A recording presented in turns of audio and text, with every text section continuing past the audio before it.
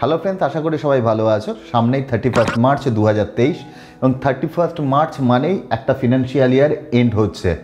এবছর কিন্তু আমাদের 22-23 ফিনান্সিয়াল ইয়ার শেষ হচ্ছে এবং 22-23 ফিনান্সিয়াল ইয়ার শেষ হলেই কিন্তু আমাদের আবার ইনকাম ট্যাক্স ফাইল করতে হবে।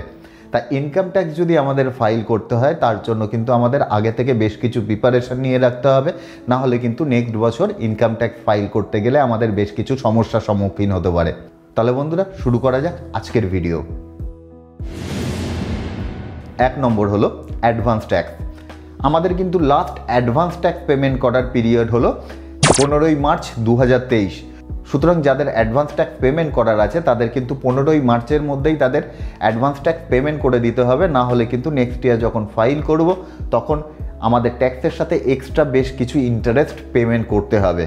সুতরাং যাদের ট্যাক্সের পরিমাণ 10,000 টাকার উপরে তারা জানি অবশ্যই তাদের অ্যাডভান্স ট্যাক্স 15ই মার্চের আগে দিয়ে দেন।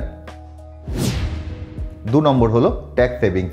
আমাদের কিন্তু অনেক সময় দেখা যায় আমরা ঠিকঠাকভাবে প্ল্যান করি না বলে আমাদের অনেক টাকা ট্যাক্স দিতে হয়, আর এই ট্যাক্স প্ল্যান করার কিন্তু লাস্ট ডেট এই মার্চ মাস। এরপরে কিন্তু এই বছরের জন্য আর আমরা ট্যাক্স প্ল্যান করতে পারবো না। সুতরাং আমাদের যদি ট্যাক্স প্ল্যান করতে হয় মার্চ মাসের মধ্যেই কিন্তু আমাদের ট্যাক্স প্ল্যান করে নিতে হবে। প্রথমে দেখে নিন যে আপনার টোটাল ইনকাম কত হচ্ছে। আপনার ইনকাম যদি 6.5 লাখ টাকার ওপরে হয় তাহলে কিন্তু আপনি ম্যাক্সিমাম 80C ডিডাকশান নিতে পারেন, যেটা হলো 1.5 লক্ষ টাকা। এছাড়াও এর থেকেও বেশি যদি আপনার ইনকাম হয় তাহলে কিন্তু এর থেকেও বেশি আপনারা ডিডাকশান নিতে পারেন, মেডিক্লেমের ডিডাকশান নিতে পারেন। এছাড়াও আরও অনেক ধরনের ডিডাকশান আছে যেই ডিডাকশানগুলো নিয়ে আমরা আমাদের ট্যাক্স সেভ করতে পারি। আমি একটি ভিডিওতে এই নিয়ে ডিটেলে অলরেডি আলোচনা করেছি, চাইলে ডেসক্রিপশানে লিঙ্ক দিয়ে দেবো, এই ভিডিওর পরে অবশ্যই দেখে নেবেন।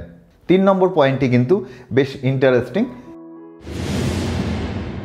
যারা ছোট ব্যবসা করে তাদের জন্য আমি বলবো যে মার্চ মাস এন্ড যখন হয়ে যাবে তার 2-1 দিন আগে থেকে কোনো ধরনের চেক ইস্যু করা বন্ধ করে দিতে।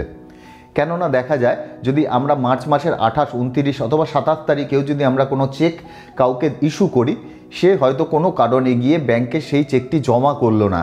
সেক্ষেত্রে দেখা যায় আমাদের কাছ থেকে তো চেকটি বেরিয়ে গেল, আমাদের অ্যাকাউন্টে সেটা দেখাতে হবে, কিন্তু আমাদের ব্যাংক থেকে টাকা বেরোলো না। সেক্ষেত্রে অ্যাকাউন্টের কিন্তু একটু হলেও প্রবলেম তৈরি হয়। বড় কোম্পানি হলে তো তাদের আলাদা অ্যাকাউন্টেন্ট থাকে, কোনো ধরনের কোনো অসুবিধা হয় না, কিন্তু ছোট যে ব্যবসাগুলো আছে তাদের ক্ষেত্রে কিন্তু এই ধরনের ট্রানজ্যাকশানগুলো একটু হলেও সমস্যা তৈরি করে। সুতরাং তাদেরকে বলবো তারা এই ধরনের ট্রানজ্যাকশান একটু অ্যাভয়েড করাই ভালো। 4 নম্বর যে পয়েন্টটি বলবো সেটা হলো আপনার 26A অবশ্যই দেখে রাখুন। এখন অনেকে ভাবতে পারে যে ফিনান্সিয়াল ইয়ার শেষ হয়ে গেলে তারপরে তার 26A সে দেখবে যে তার কোনো টিডিএস আছে কি না, কিন্তু না, আমাদের ডিসেম্বর পর্যন্ত যে টিডিএস আমাদের কেটেছে কোনো কোম্পানি যদি কেটে থাকে তাহলে কিন্তু সেটাও আমাদের চেক করে নেওয়া প্রয়োজন আছে। যদি কোনো কারণে কোনো কোম্পানি আমাদের কাছ থেকে বেশি টিডিএস কাটে অথবা কোনো কোম্পানি যদি আমাদের কম টিডিএস কেটে থাকে তাহলে কিন্তু আমরা হাতে একটা টাইম পাবো সেই কোম্পানির সাথে কথা বলার এবং সেই ভুলগুলো কারেকশান করে নেওয়ার। 5 নম্বর হলো অনেকেরই হয়তো প্ল্যান রয়েছে তার বাড়িটি সে বিক্রি করবে। এক্ষেত্রে আমি কিন্তু তাদের বলবো একটু ওয়েট করে যান মার্চ মাস পর্যন্ত। মার্চ মাসে জানি এই ধরনের কোনো ট্রানজ্যাকশান আপনারা করবেন না। ইভেন আমি বলবো যে মার্চ মাস কেন, ফেব্রুয়ারি মাস হলেও কিন্তু এই ধরনের ট্রানজ্যাকশান না করা ভালো।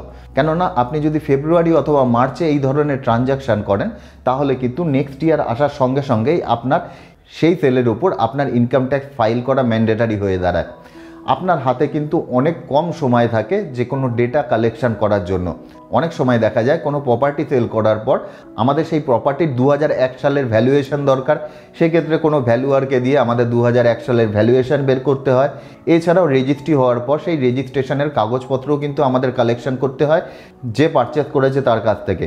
এই ধরনের বিভিন্ন কাজকর্ম কিন্তু আমাদের হাতে থাকে আমাদের ইনকাম ট্যাক্স ফাইল করার জন্য। সুতরাং প্রত্যেককেই বলবো যদি আপনার এখনই কোনো বাড়ি অথবা প্লট সেল করার কোনো প্ল্যানিং থাকে তাহলে মার্চ মাস ওয়েট করে যান, এপ্রিল মাসে করুন, তাহলে কিন্তু আপনার একটা বছর এক্সট্রা হাতে সময় পাবেন আপনার ইনকাম ট্যাক্স ফাইল করার জন্য এবং সেই সময়ের মধ্যে আপনি আপনার প্ল্যানিং কিন্তু সুষ্ঠুভাবে করে নিতে পারবেন। 6 নম্বর পয়েন্টটি হলো ফিনিশ ইউর অ্যাকাউন্ট। মার্চ মাস শেষ হওয়ার আগে আপনি আপনার যদি অ্যাকাউন্ট শেষ করে নিতে পারেন তাহলে কিন্তু আপনার নেক্সট ইয়ারের ইনকাম ট্যাক্স ফাইল করতে অনেক সুবিধা হবে। এখন মার্চ মাস শেষ হওয়ার আগে কিন্তু আমরা অ্যাকাউন্টস কোনোভাবে শেষ করতে পারবো না, আমরাও জানি, কিন্তু অ্যাটলিস্ট যদি আমরা আমাদের অ্যাকাউন্টসটি আপডেট করে রাখতে পারি তাহলে কিন্তু পরের বছর যখন আমরা অ্যাকাউন্ট শুরু করব তখন কয়েকদিনের এন্ট্রি দিলেই কিন্তু আমাদের কাজ শেষ হয়ে যাবে। কেননা নতুন বছর যখন শুরু হবে তখন কিন্তু অনেক ধরনের ফর্মালিটিস থাকে, জিএসটির রিটার্ন থেকে শুরু করে টিডিএসের রিটার্ন থেকে শুরু করে অনেক ধরনের ফর্মালিটিস থাকে, সেই ফর্মালিটিসগুলো কিন্তু আমাদের মেটাতে হয়। সুতরাং তার অ্যাকাউন্টস যদি আমরা এখন থেকেই শেষ করে রাখি সেই কাজটি করতে কিন্তু আমাদের অনেকটাই সুবিধা হবে। 7 নম্বর পয়েন্ট হলো ছোট ছোট যে ট্রানজ্যাকশানগুলো আছে সেই ট্রানজ্যাকশানগুলো শেষ করে দিন। অর্থাৎ অনেক সময় দেখা যায় কোনো বছরের শেষে কেউ আমার কাছ থেকে 300 টাকা পাবে, এই ধরনের ছোট ছোট ট্রানজ্যাকশান কিন্তু থেকে যায়, বিশেষ করে বিজনেসম্যানেদের ক্ষেত্রে। এই ধরনের ট্রানজ্যাকশানগুলো কিন্তু কমপ্লিট করে দিলে আমাদের অ্যাকাউন্টসের অনেক সুবিধা হয়। না হলে কিন্তু আমাদের ব্যালেন্স শিটে সানড্রি ডেটর্স অথবা সানড্রি ক্রেডিটর্সের লিস্ট অনেক বড় হয়ে যায়, যেটা অ্যাকাউন্টস করার জন্য একটু অসুবিধাজনক। সুতরাং এই ছোট ছোট যে ট্রানজ্যাকশানগুলো আছে এইগুলোকে ফিনিশ করে দিন, তাহলে কিন্তু আপনার অ্যাকাউন্টসটা অনেকটাই ছোট হয়ে আসবে। 8 নম্বর হলো determine your source of income. অনেক ব্যক্তি আছে যারা কিন্তু জানেই না তারা কতগুলো সোর্স থেকে ইনকাম করছে। অনেক সময় অনেক ব্যক্তি যারা ডিভিডেন্ড পায় কিন্তু জানে না যে তারা কোথা থেকে ডিভিডেন্ড পাচ্ছে।